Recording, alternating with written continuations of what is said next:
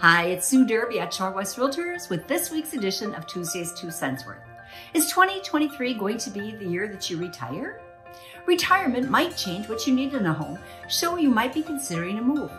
The good news is that you've most likely built up significant equity to fund your next move, maybe even be able to make a cash purchase and not have a mortgage. Today's market presents a great opportunity to address your new goals. You might want to move closer to your loved ones. Your home might not be the right configuration or size anymore.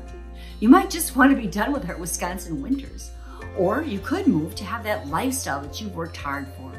So let's chat about your options. Travis and I would be happy to show you the value in your home and help you with the research that you need in order to decide where, when, or even if you want to make a move.